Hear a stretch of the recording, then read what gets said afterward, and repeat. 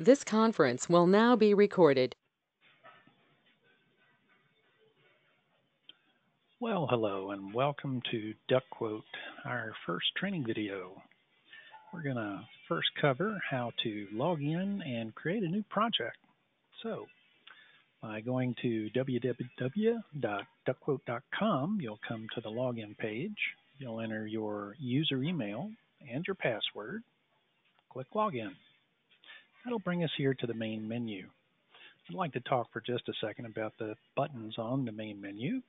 We've got the largest button that's going to list all of the projects, and those will include all projects that are created under your company's profile. You will be able to collaborate with each other on those.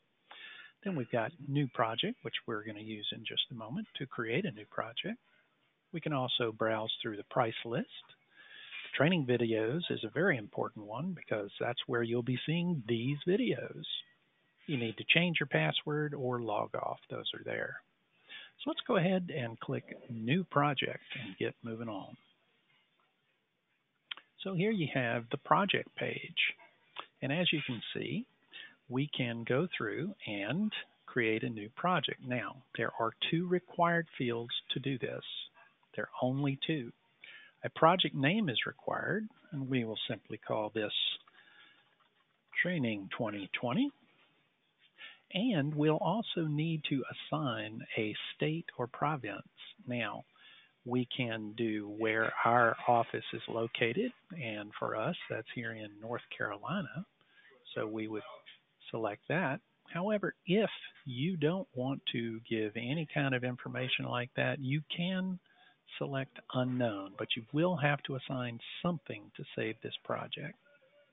Now, there's quite a few other things here. So, for instance, the manual reference number you can enter there. That is a searchable field on the project list, which we'll see in the next couple of videos. We've also got other reference number, which you could enter here. These are pieces of information that can help you record and find things, but they are not required. For instance, the city and the country where your job may be located. The customer contact, that's the person as well as the company for which you're doing this quote. Right now, we can only process things. Our price list is only in US dollars, so I suggest leaving that there. Then we can auto share. Now, what this means is the contact name and company. This will have to be of a DuctQuote user for the system to auto share this particular project with them. Otherwise, I can show you how to send in a later video, how to send a link so that they can look over things. Now you can also have a status. Now the default status is quote, but you get to select here. If it's not going to be anything that ever actually turns into an actual quote, if it's just practice, set it to sample demo. All right. Then you can enter an estimated date that you expect to win, a elevation if you choose to do that. Very nice thing about that is you can actually, using this search function, go and find, either enter a location. So for us, that would be Kernersville, North Carolina, and you can see it pop up there. And we are actually located right about there. So just about 950 feet above sea level. And it gives some design maximums and mins. All right. So then we come down to the layout section. Now you can see that it's empty right now because we haven't yet created a layout. But when we do, that's where we'll see it.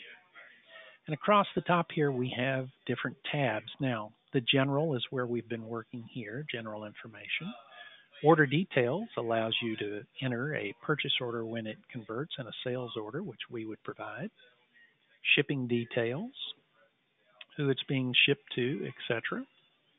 And here's how we can share. If we don't auto share, we can manually share with another DuctQuote user outside of our company profile. You don't need to do that if that person is already in your company. They'll be able to see it.